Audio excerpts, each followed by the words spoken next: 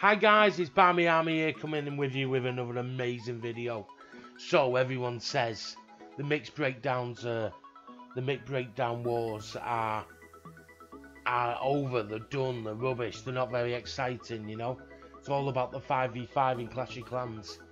Well, this war was amazing. It come down to the last 3 attacks.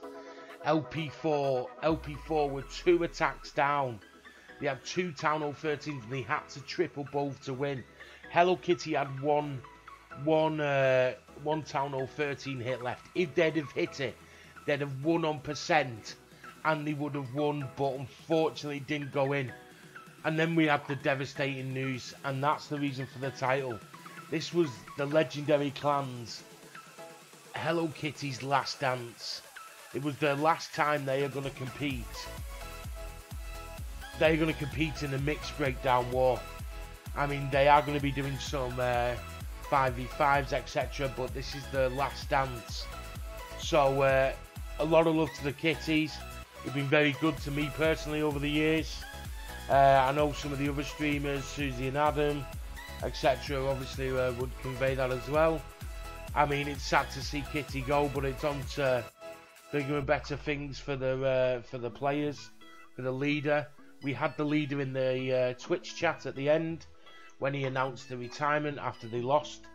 But I'm not sure. It's a big loss, and big love to the Kitties in whatever they do next.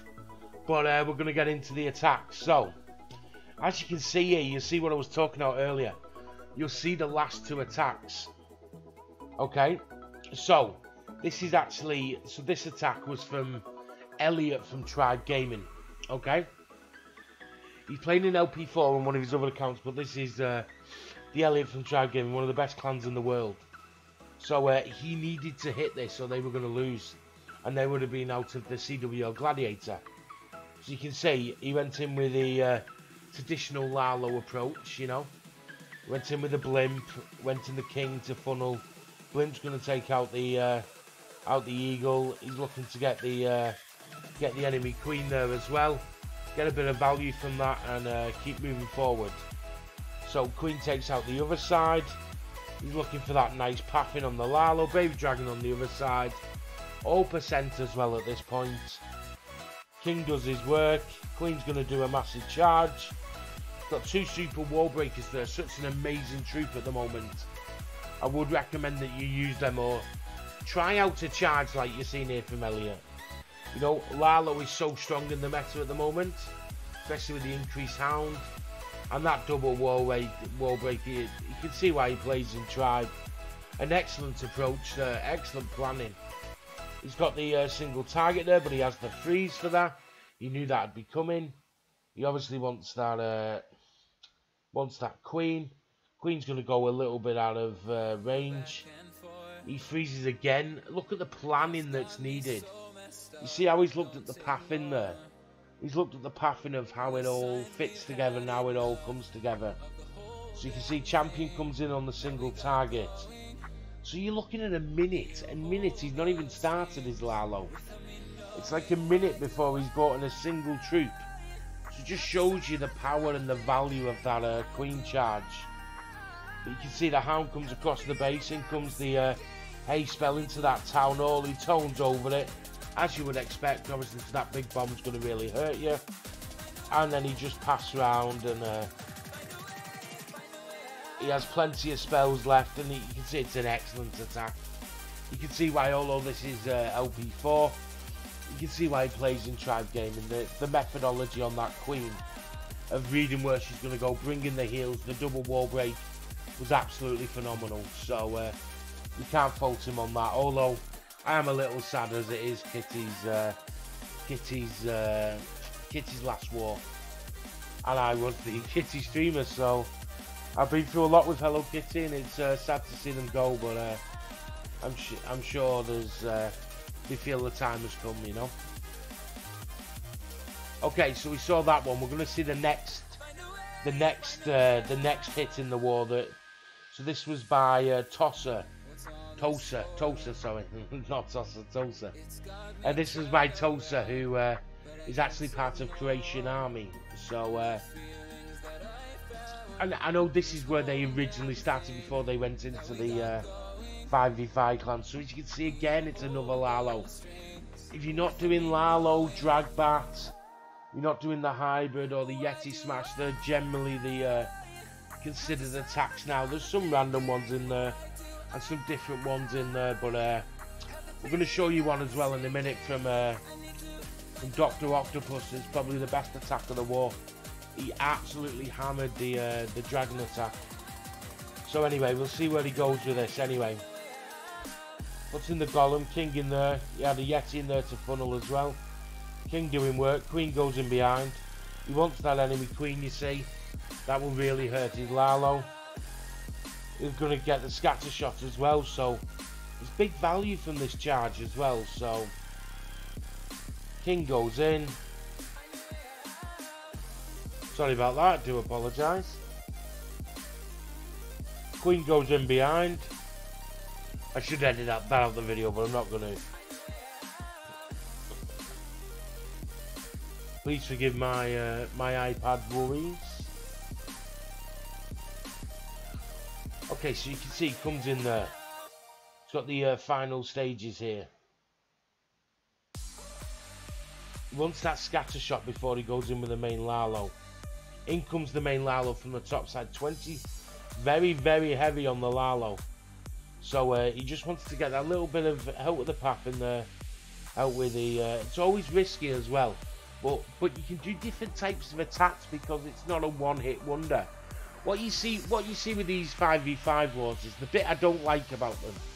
I mean, they're amazing for competitive. I mean, in terms of the action and everything like that. The bit I don't like them is it makes people attack a certain way because they have to get the 2-star. So you can see there that he didn't come in the way you would traditionally come in. He wasn't worried about getting the 2-star. He was going for the 3, and that's the reason I like some of these mixed breakdown wars. You know, that it encourages people to go in at a certain way. You know, you go in at a certain level, a certain approach. Really, it's a lot more aggressive. And I mean, this was shaky whether this go in. That scatter shot was doing work. There's a little bit of element of luck in here as well. I honestly thought this was going to fail at the time, but he just got that warden to snipe that scatter shot, or that would have been over. I mean, that's as lucky as you like, but when you're under pressure in the last seconds of war, Tosa said, no, I will not go quietly into the night. I will not let LP4 lose. And luckily for him, even with that red mine, he's just got enough minions, and with a warden, he's just got enough to get round. So we're going to show you. Just about one more attack here. We're just going to show you. We're going to show you the hit from the leader of Hello Kitty, and just so I don't keep you all day, I'm just going to run it a little bit faster, okay? So we're going to run it. We're going to run it at 2 speed, but you can see this is how you do a drag. This is how you do a drag bat from Dan Piggy, the leader of Hello Kitty. Obviously, we had him in the chat. We did a little interview with him after the war, let him know his feelings about the season, etc. He was a little down, understandably. Obviously, he knew it was the last war. All these players are breaking off and going somewhere else. So, you know, he was a little bit emotional, but they've been together a long time. So in comes the main drag army. It's a very nice approach. It was a very nice funnel. The bats created the perfect pathing for him, you know. It was good base reading by Dan Piggy. As he pushes round, you can see perfect fighting for the bats. King on the outside, keep everything in. The bats go inside, dragons go inside, take out the Inferno, take out everything there, and that's GG from Dan Piggy. And unfortunately, it wasn't enough. Okay, so we're going to go into the last attack that are probably the best attack of the war that I showed you earlier. It's from Dr. Octopus. the guy, he did get a 6-pack as well. We run this a little bit faster, but as you can see, it's a hybrid. He absolutely smashed it. So in goes the blimp. Gets all the value that he wants to there. Nice job with that. Hog into the single target. Then here comes the impressive bit. Look at the value of this queen charge.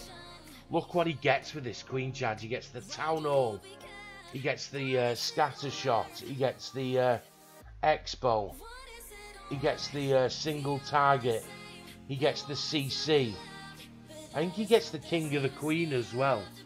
But the amazing value. And then brings his king in on the outside. Then starts his hybrid on the bottom here. And yeah, you can see. Look at the value of that queen in the centre. Keeps her alive with a freeze as well.